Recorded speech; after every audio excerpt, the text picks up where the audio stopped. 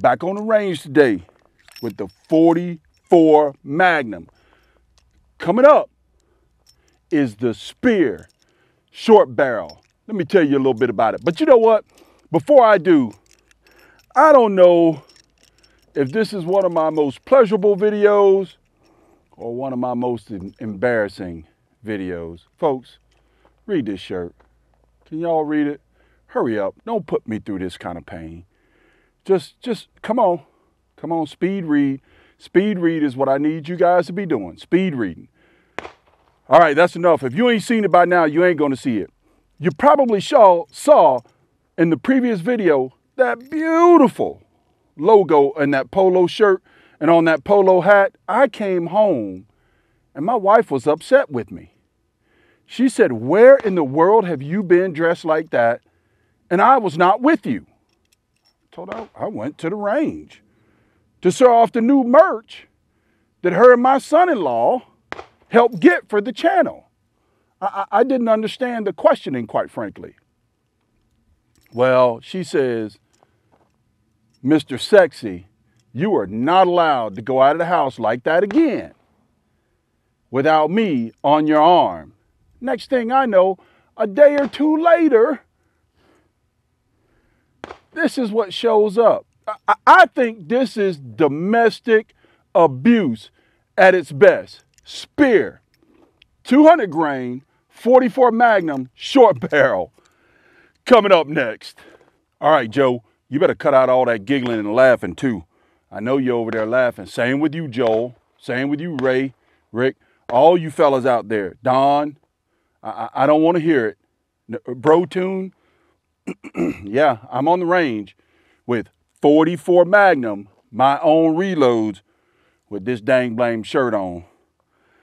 This video is going to be a mess. I cannot get my mind focused wearing this daggum shirt.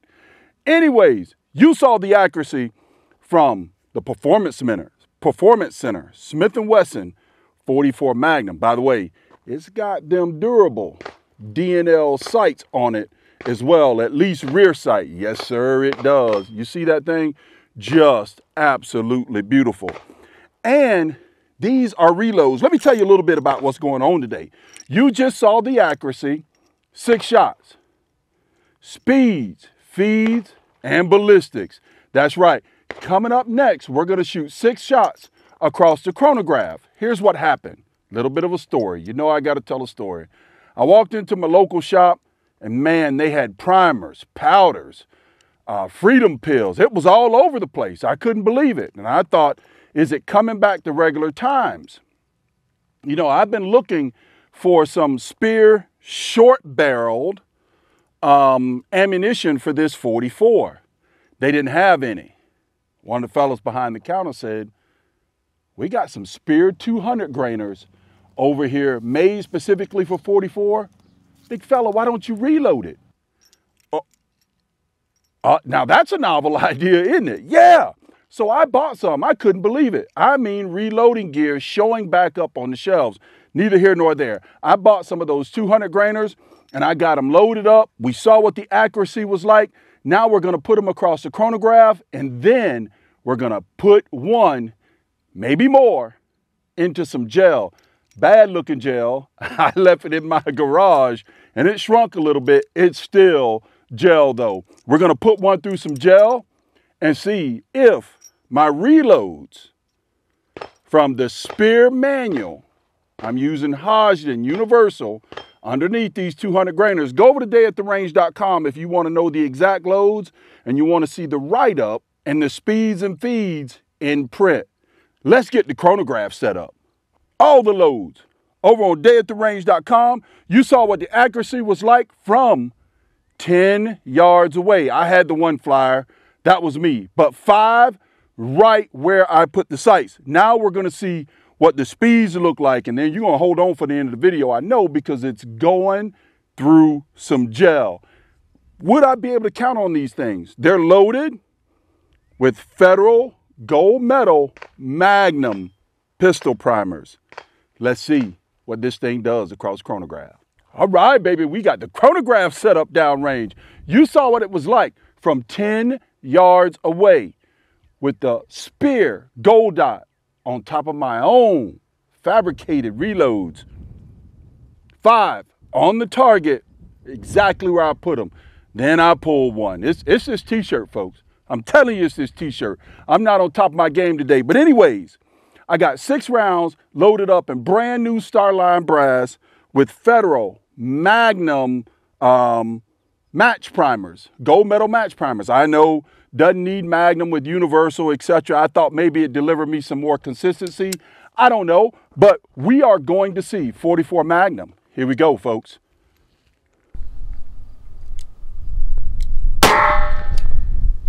$936. 936. Did I turn on the camera? I did. 936. We're about 4 yards back from the chronograph.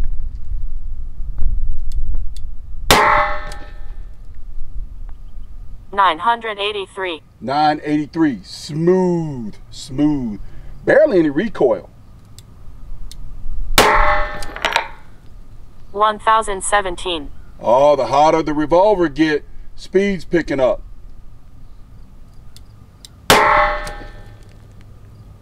1015. Not bad.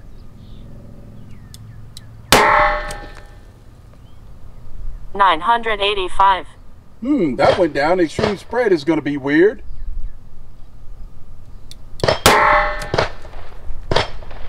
986. Hammering that backstop. I think I got one more. Oh, no, that's all she wrote. 6. And Starline brass with Universal. Go over to dayattherange.com, folks. I will put the recipe over there. You know I can't put them on YouTube. I'll put the recipe over at dayattherange.com so you can see what it is, just in case you want to load some of these flying ashtrays. Man, the hollow point is deep on these things. You know what? Let's get that gel set up and see what it does in some ballistics gel. Oh, these rocks are killing my knees. Stop your whining, big fella. Get on with it. Oh, Speer. Short barrel. 200 grain gold dot. About 3 yards back. I got the chronograph set up in front because I want to see how hard this thing hits. You tell me and your guess down below. Will it retain its weight? And how deep will it go in this funky looking gel? I left that gel in my garage on my garage floor. Got a little hot. It's still gel though. Let's do it. Here we go.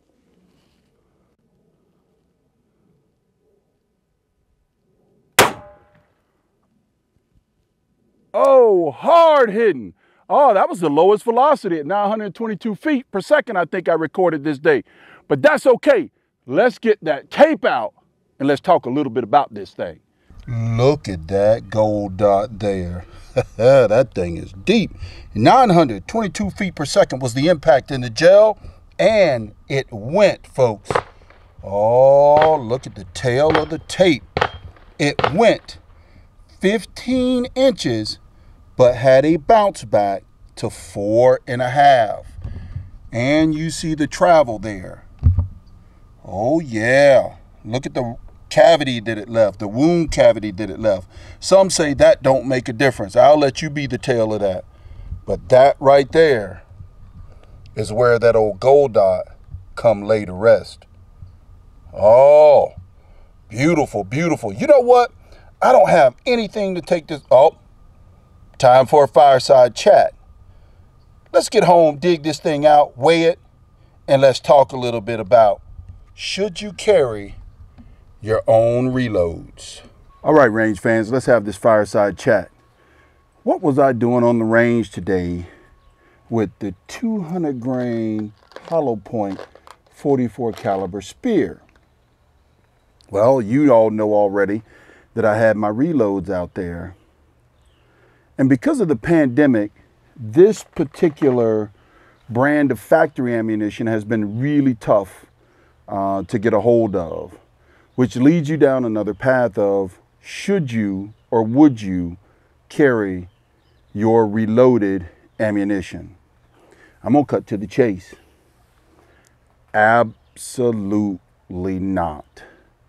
Every attorney that I know and every attorney that I have ever seen that talks about this talks about vilifying the individual that makes up their own reloads. And think about this too. We all say we'd rather be judged by 12 than carried by 6.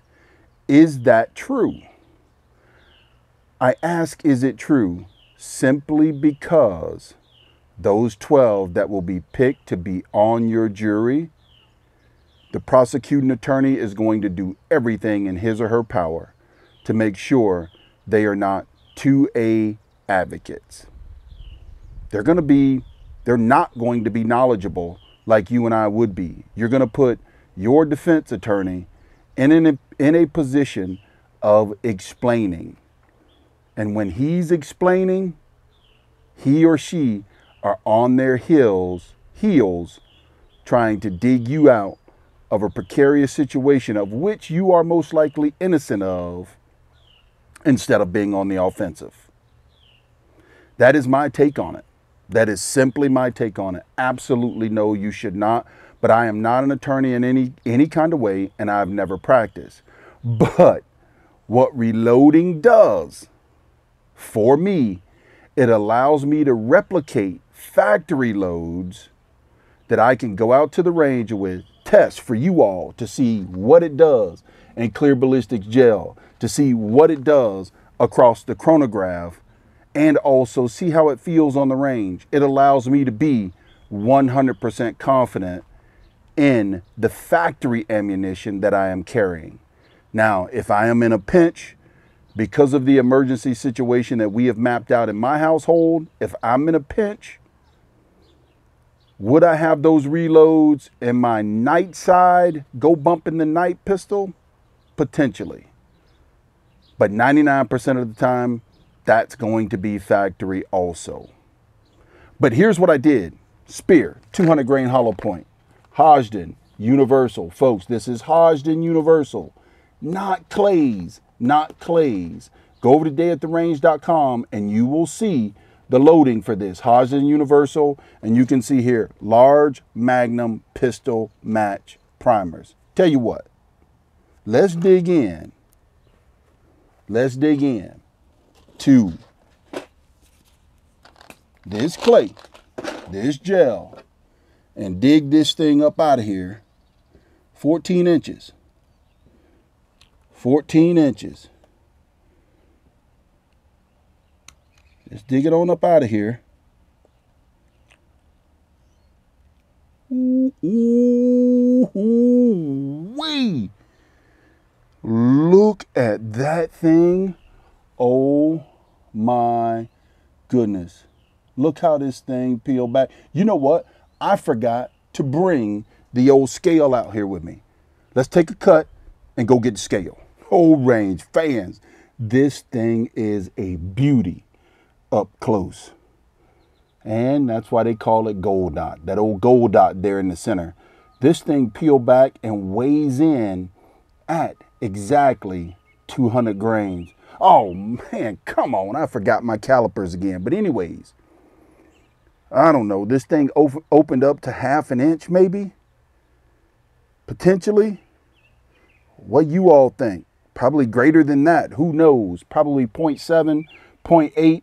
But anyways, you know what? We'll get some pictures. We'll post it over at dayattherange.com.